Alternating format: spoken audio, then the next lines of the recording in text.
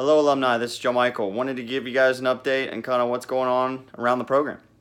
So basically this past month we've really been focused on recruiting and our camps. So both the ID camp and the youth camp were a success so far. We have one more this upcoming July 12th through the 14th.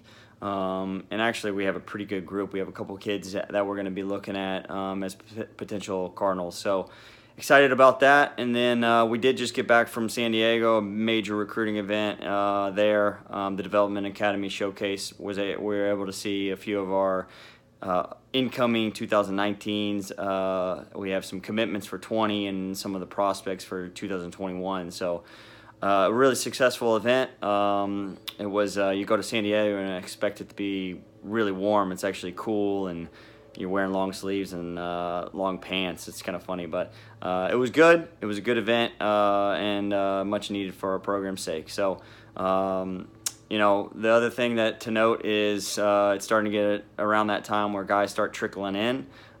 We have Carlos Sanchez and Neil Boyle who showed up actually today on campus for this upcoming fall, really. So the captain's practices will be starting pretty soon.